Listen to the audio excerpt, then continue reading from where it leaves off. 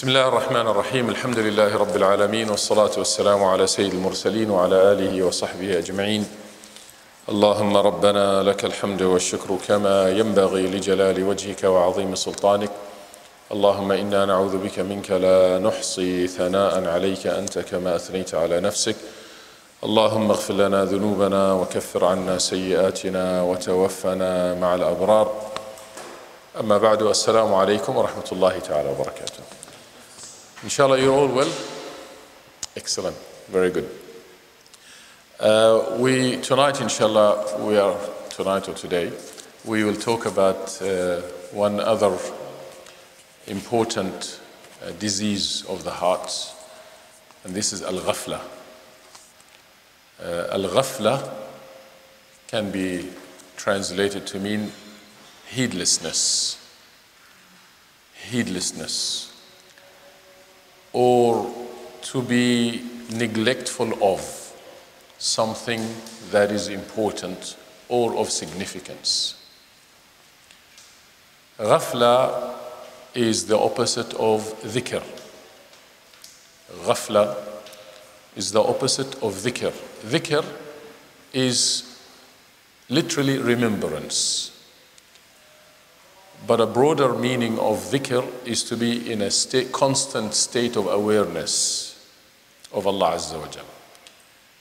Because when we often speak of dhikr, we think of dhikr in the form of Subhanallah, Alhamdulillah, La ilaha illallah, Allahu Akbar, which is true.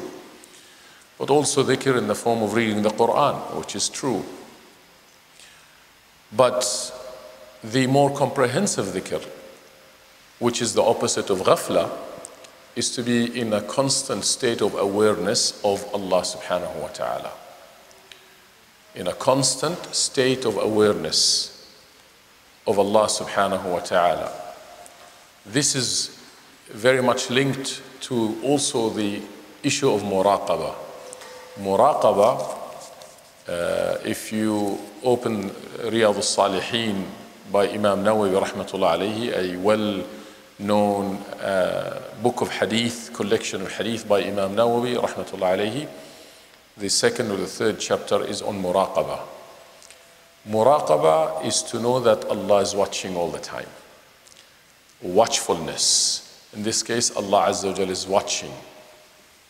A person who is aware that Allah is always watching, a person who is aware that Allah Ta'ala sees all and hears all, cannot be in a state of ghafla, cannot become heedless. But he or she will be in a constant state of dhikr, awareness. That's why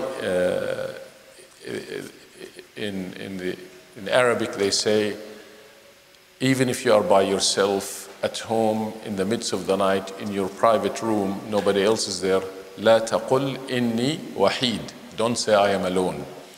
ولكن قل معي رقيب. But say رقيب, a watchful eye is over me, and that is Allah subhanahu wa ta'ala. When a person reaches this level, then he or she will become in a state of true dhikr, true awareness of Allah subhanahu wa ta'ala, which is the opposite of ghafla. So ghafla is a serious, in fact some scholars say it's one of the worst diseases of the hearts. Because people become ghafil, heedless, when the heart is no longer reflective or responsive to Allah subhanahu wa ta'ala and the signs of Allah subhanahu wa ta'ala.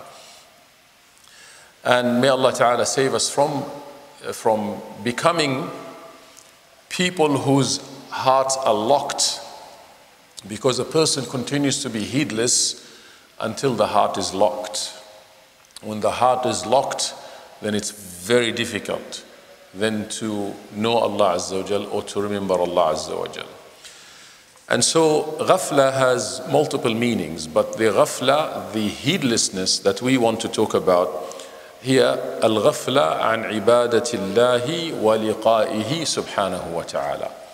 We want to talk about tonight the ghafla being heedless from worshipping Allah and being aware of Allah.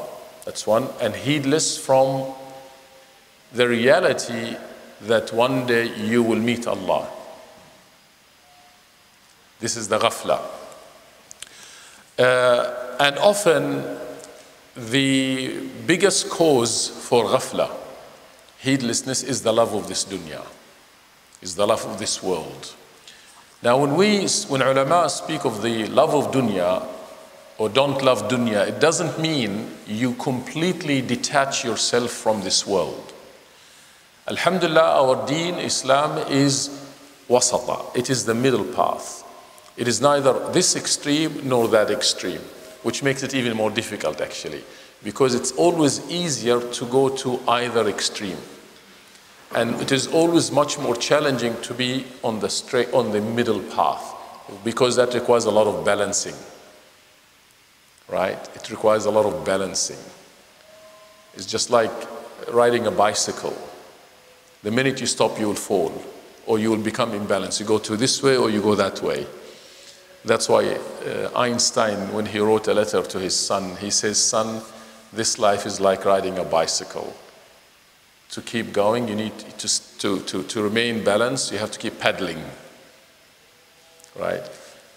And so this deen, our deen, is a deen of moderation. And so it is neither this extreme where you fall heavily in dunya, that you become ghafil or heedless of the hereafter and meeting Allah, nor is it the other extreme of detaching yourself completely from this dunya, that you ignore the responsibilities and the role that Allah Ta'ala has placed upon you. And so the extreme where you fall headlong into dunya and you love it so much and it becomes the objective, this has manifested itself today in the form of capitalism, for example. Secularism and capitalism, where money is it, and they speak of economic rationalism. We can rationalize everything in the name of money, right? And it's no longer about values or morals or ethics. So on one hand is to become deluded, maghrur, to become deceived and deluded by the wealth of this world. Thank you, brother. I went home and I said, I thought I brought it. By the way, this is my wife's, right? So she says, "Has anyone seen my water bottle?" And I kept quiet for a while, right? Because I took it, this was the only thing in front of me last time. She said, "I'm looking for it for all this time." Anyhow, then I said, "Actually, I think I may have forgotten it at the masjid." So thank you, Jazakallah khair. Alhamdulillah. So I'm saved. You saved me, mine.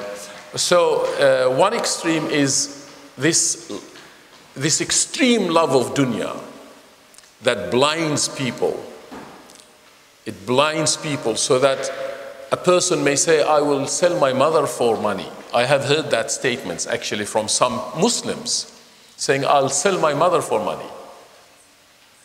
Or the other extreme in other traditions, for example, where zuhud or asceticism or zuhud, detachment from this world, becomes so extreme that you're only holy, you become holy when you have no longer any responsibility in this world or towards anybody. And you become a rahib or a monk. And Allah Ta'ala categorically said, "La rahbaniyata fil Islam." There is no monasticism in this deen. No monasticism or rahbaniya. A rahib is somebody, a person who detaches himself completely from this world in the name of worship, that they have to rely on everybody else to feed them. And if we go to this extreme, then the world will stop functioning. And so the middle path is the path that says, you have to live in this world. Allah gave us this dunya to live in it, and Allah gave us a sharia, a lifestyle, a pattern, a guidance to facilitate our lives in this dunya, not to complicate it, but to facilitate it so that you live in this dunya, eat in it, but eat that which is good and halal. Don't stop eating. Drink, but drink that which is good and halal. Work and earn from that which is good. And if Allah decides that you become a multimillionaire from halal sources, so be it. Because inna Allah yuhibbul al-mu'min al-qawi. Allah loves a believer who's strong, physically, financially, and so forth. So heedlessness is when you are in either of these two extremes. And being in a state of awareness means to fulfill what Allah Ta'ala has asked you to fulfill in every state of your life and in every stage. If you are putting your clothes on, you are aware of Allah Azza wa Jal by making dhikr and knowing this is a ni'mah from Allah. When you are eating, you are in a state of awareness. When you are speaking with your spouse in a dispute, you're having a dispute, you are in a state of awareness because you do not transgress the limits. Even in a time of dispute, you don't transgress the limits. Why? Because you know you are watchful, Allah is watchful. You're not ghafil, you are not heedless. Nabi sallallahu alayhi wa sallam says, Ayatul munafiqi thalath, wa fi riwaya arba'. The sign of a hypocrite is 3. In another narration by Muslim, 4. The signs of a hypocrite are 4. All of us know the first 3. If he speaks, he lies. If he promises, he breaks. If he gives a covenant or a contract of whatever sort, he is treacherous. And there is a 4th. وَإِذَا خَاصَمَ فَجَرَ. When they dispute, they transgress the limit. They go beyond. And you see this in some cultures where when the man and the wife begin to dispute, which is not abnormal. It's normal actually to have arguments in the house because we are human beings. What is abnormal is you need to transgress the limits. You go beyond what is required. وَإِذَا خَاصَمَ فَجَرَ. And when they dispute, they transgress the limit. So in some cultures, the man starts or the woman starts abusing him and his parents and his tribe and his family, or the opposite. This is transgressing the limit. Or becoming violent. This is transgressing the limit. Right? That is not allowed. So from some of the aspects of ghafla, some of the aspects of ghafla is al-ghafla an ayatillah. فمن الناس من هو غافل عن آيات الله المنظورة وآياته المتلوة. To be heedless from reading Allah's signs. And Allah's signs, as I mentioned last week, Allah's signs are in His open universe and signs everywhere, but we can't see it. We are ghafil, we are heedless even from these signs that are glaring at us, and we can't see it.